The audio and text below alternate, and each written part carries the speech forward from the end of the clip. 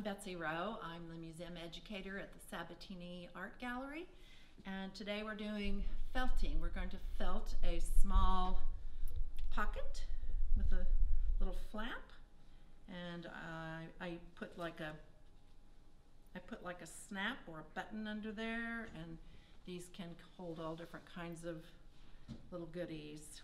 So you can see the ones I've made.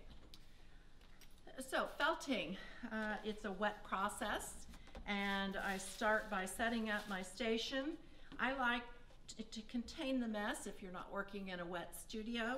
I'm using a lid or a tray that will contain water, and then I put down a towel. And the next things, tools we use in felting are a piece of bubble wrap with the bubbles down. And for this process, we're doing a resist. So the resist is just a piece of thick plastic, and I've drawn a line where the flap is going to be. I'll show you how that's done.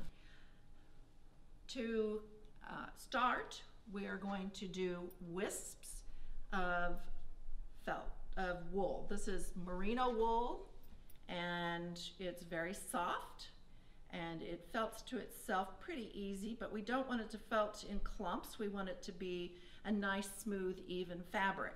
So to start, we are going to do what I like to call drifts. And so I take my whole hand and I pull just a small, you can see one came off too big. I want to separate that out a little. Just small drifts, and I'm going to start laying them down. This is the side we're going to do the flap on. I'm overlapping the edge of the plastic template, the template resist, and I'm going to continue to add these drifts by overlaying them, and just keep going until I'm going side to side right now. And this is the first layer, so you can see it's very thin. I want to do thin layers so that it felts into a fabric. And I'm going to start with a little bit different color. My hands are really dry. Maybe I'll just add a little bit of water to them. This dry weather makes everything very staticky. So I'm blending in a little of this red.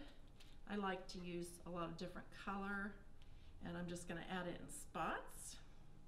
And again, I'm overlapping all of the edges, just about an inch, ½ inch to an inch. And I'm also overlapping these little drifts.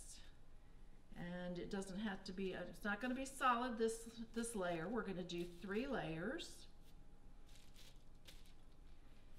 So this is, I'm going to add a little red down here just to blend that in a little more.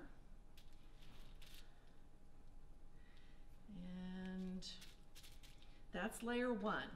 So the next layer I'm just going to use a different color because I think it's fun to have, like I say, mixing color. And this time I'm going to go from top to bottom, and again overlapping my template. And you'll start to see a little more coverage. And I want to overlap each drift so that we don't have any gaps. And you start to see that it's filling in here. Fluff that out a little bit. I want to add a little more up here.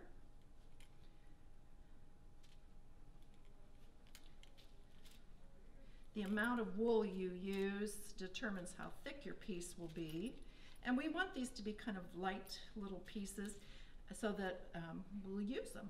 If they're too thick and heavy, it's kind of hard to put into a purse or carry with you. I can see my coverage as I go along here. And again, I want to make sure to get those off the edge enough.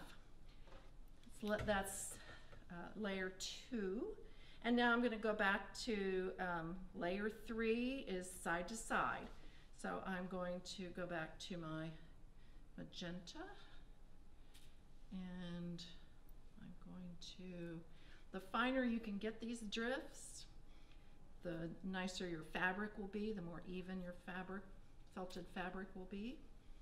So you can see that's going to add, that orange is going to, coral is going to add some nice contrast.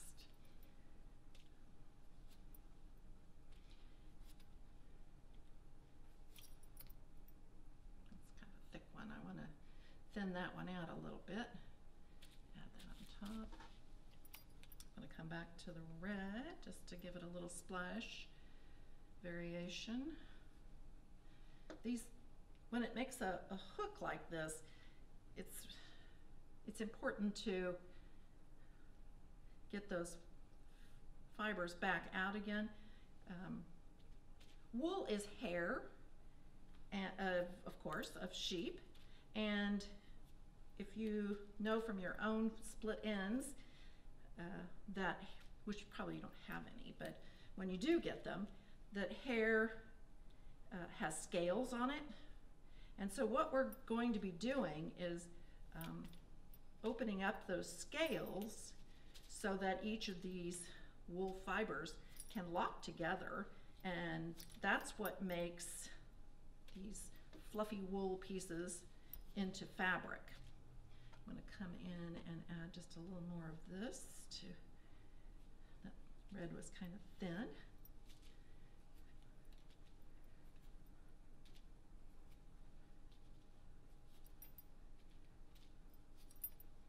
Okay, so that is layer one. I have prepared soap and water. Warm water is good, and I like ivory soap. Any dish soap is good, anything or soap without bleach in it. You don't want to lose your color. So there's many ways to do this. I'm just going to dribble. I'm going to dribble my, you can use a shaker bottle.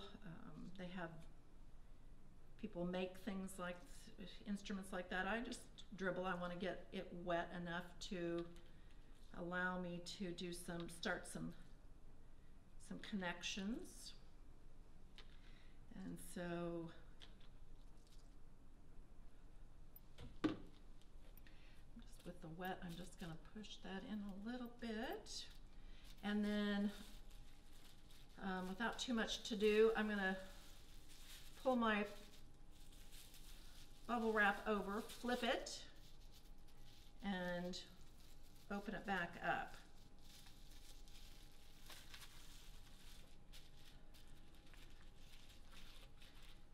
Bubble wrap is not quite big enough for that. So I want to make sure that I have, you can see on the template that I have a nice edge here.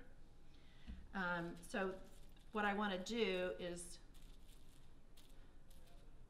fold these edges in over the template on the bottom and two sides. And this is our flap. So we're going to work the edges. We're going to pull up that flap, and we're going to just fold those edges underneath. And this is, sometimes I make an asymmetrical flap, so you can decide kind of how you want to do that. But this time I'm just going to go with this and see what happens. And then I'll put that template back down. This is where an extra towel comes in handy. My hands are wet, so I'm going to dry those off so I don't. And I'm also going to move it over a little bit to the edge of this. There we go. Okay. And I am going to do the same thing on this side. That's one side and the flap done. So I'm going to go with some more of the orange, this coral I'm calling it. And I'm going to do the same thing. I'm going to make drifts side to side, 3 layers. So I'm going side to side. That's actually a pretty nice drift.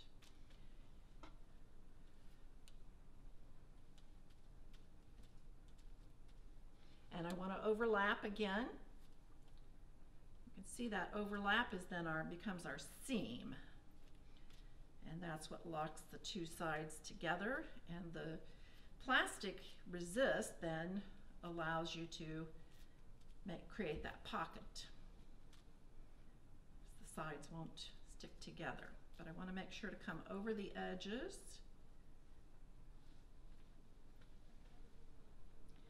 Take your time on this one. This is the most important step.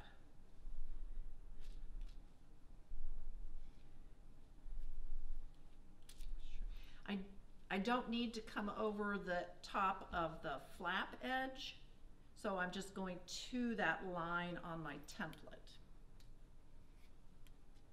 Okay,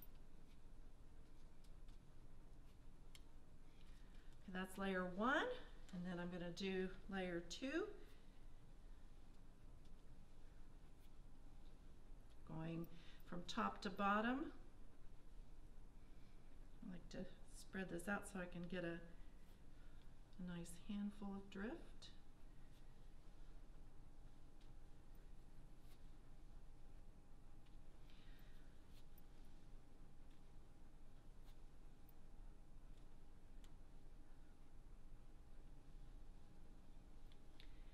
Oh, now I'm going to add some of this gold. That might be kind of a fun difference. Both sides do not have to be the same. Add a little interest. Okay, now that's layer 2. Go back to my coral. And I'm going to go from side to side again.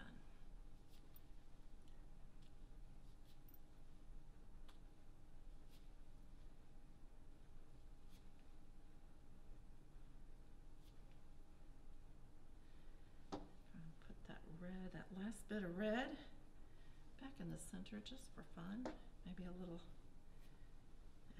of the magenta here to this side.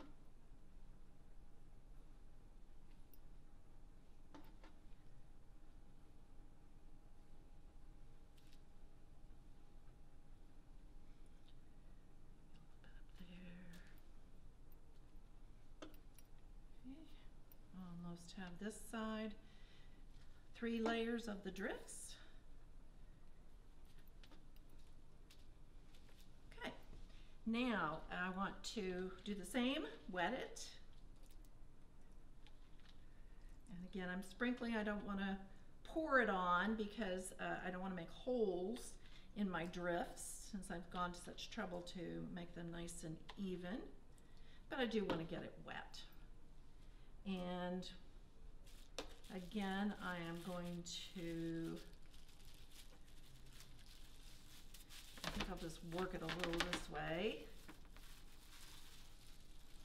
and flip it.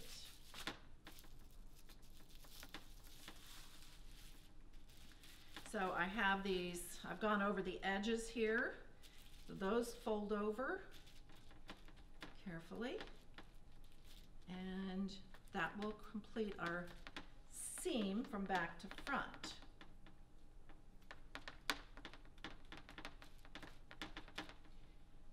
Now I wanted to add just a little bit of decoration to this just to give it a little fun. So I am going to put, I'm going to kind of make a couple of little circles, just very light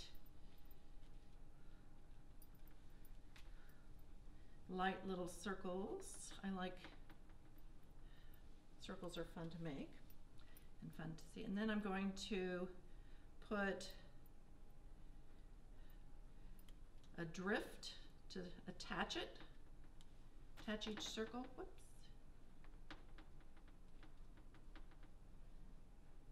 It's good and wet.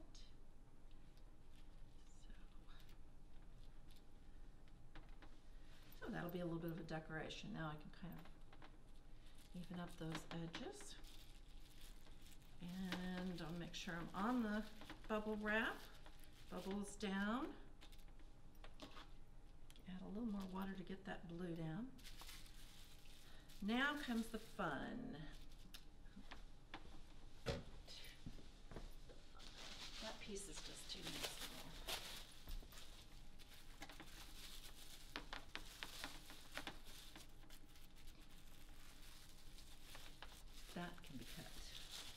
while I'm lifting crap around. All right. Now comes the fun of felting. So what we're doing, we've opened up those scales with the warm water and the soap allows us to slide those scales together so they lock into place and form that fabric. So now we are going to start by just doing some pressing. Go light at first. The bubbles allow that to kind of interaction to be you're not pushing on just one spot.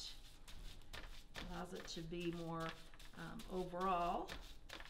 And then we'll flip it and we'll go again, just lightly pressing. And we'll do this about 10 times each side. This starts the action. And then the next step is to roll it.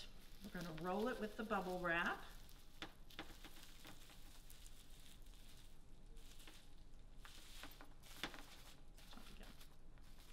The next step is to roll it, and we are going to use the towel, and we're going to roll it as a bundle. Everything in place, not too tight. And then this is where the action comes in. So I use my body to push on it. I'm going to start with a little pressure, pushing, and then rolling. And push and roll. Push and roll. Push and roll.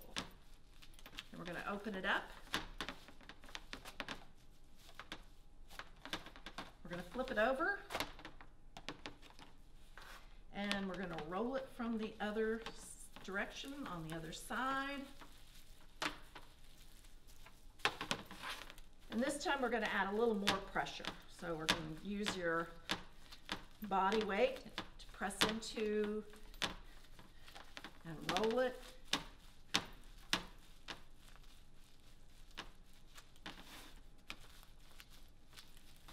Roll it.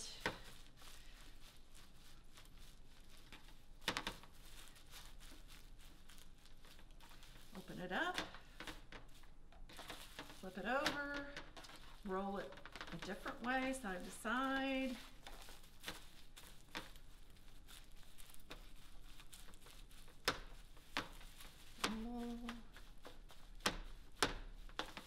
And now I can start adding some weight to it. Release some pressure.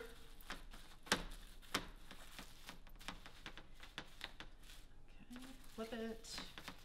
Roll it side to side again, a different way.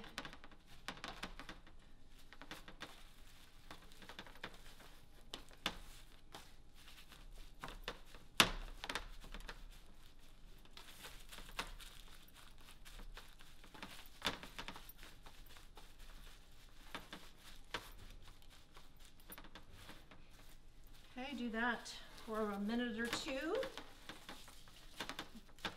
Longer is better. And then I take the towel off and I just roll it in the bubble wrap. If you are popping bubbles, you're going too hard. But at this point, you can squeeze it, roll it and squeeze it, roll it and squeeze it. Keep working it. Keep working it. Open it up. Turn it over, roll it a different way, roll it, squeeze and roll, you're working that action, that's getting those fibers to work together. Felting wasn't necessarily an easy job. In Tibet, they make a lot of felt for their yurts, and they actually have rollers that go behind horses. And so some of that action is done by the horses pulling those rollers. Okay, and now you can start to see, okay, that guy's not sticking so well. Let's see if we can get him in.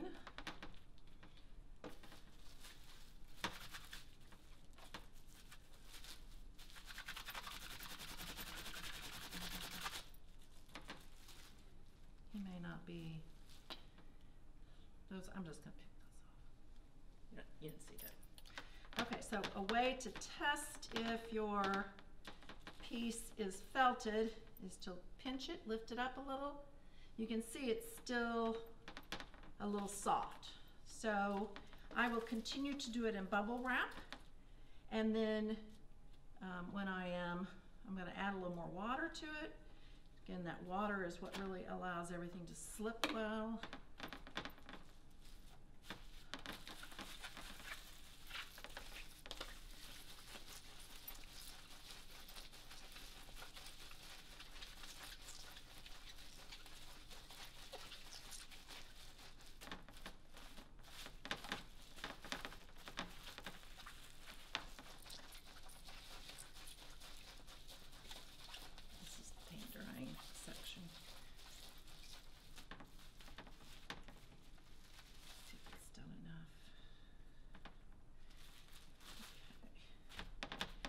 So at this point, there's a few things that are still not well felted. I can rub it against itself.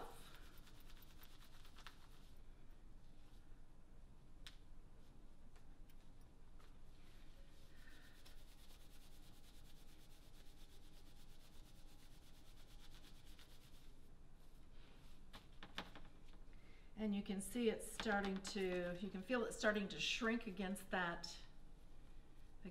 template, but you want to keep that template in there.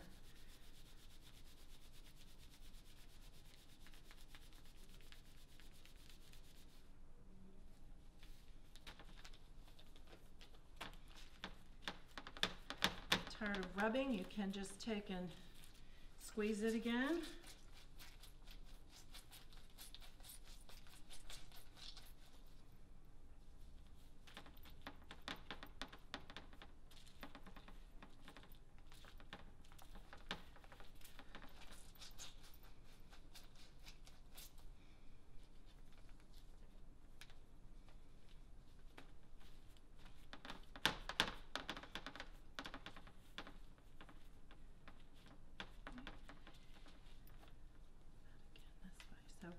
I can feel it a little looser on this side.